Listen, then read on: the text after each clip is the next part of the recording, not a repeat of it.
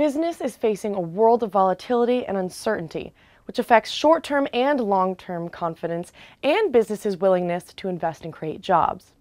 Uncertainty over economic growth continues to be the main concern of CEOs, with the majority of them saying that they had some concern regarding economic conditions, according to the findings of a new report released by professional services firm PwC. The results of this year's study show that economic and policy threats are more prevalent for all regions in comparison to business threats. In the emerging markets, difficulties are more around the lack of available skills as well as overregulation. For the complete article, please go to big4.com.